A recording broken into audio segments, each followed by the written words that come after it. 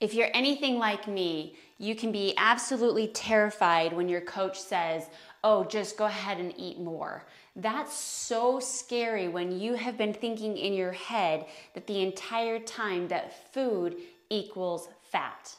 That once we have the right tools and the right knowledge, we're able to then really start reaching our goals because we know what the facts are. So it started clear back in the 70s. I don't know if you remember, but there was this little chocolate that was called AIDS, AIDS. And if you took this piece of chocolate, what it would do is it would make it so that you weren't hungry, suppressed your appetite the whole rest of the entire day. Well, even still today, Kim Kardashian came out with a sucker that is doing the exact same thing, using candy as a way to try to suppress your appetite. Here's the problem with that. When we're in our 20s, it's totally okay to go into that calorie deficit.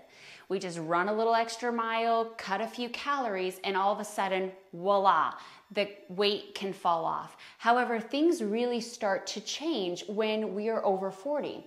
And the reason why that is because our hormones begin to shift. Our muscle starts to decline. That makes our metabolism not work as efficiently. On top of that, we start to have the stress. In our 20s, our body could handle that. It could deal with a lot of stress. But as soon as we start getting older, you're gonna start to notice that stress management becomes absolutely key, not only for your weight management, but also for your hormones. So it's really going to be focusing more about our blood sugar levels more than anything as we start to get older. That's what's going to keep our waist smaller, because if you've probably have tried only having 1 or 2 meals a day like I was doing, and also a lot of the clients that I'm getting in, having 1 or 2 of those meals a day, do you actually feel skinnier?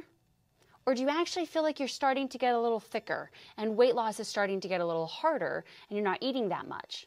So if you're needing a little bit more assistance on how to really do this after 40, then go ahead and just DM or message me back or comment down below and let's get started, because it's not getting any easier as we're getting older. So let's start now so we can start to really look and feel our best.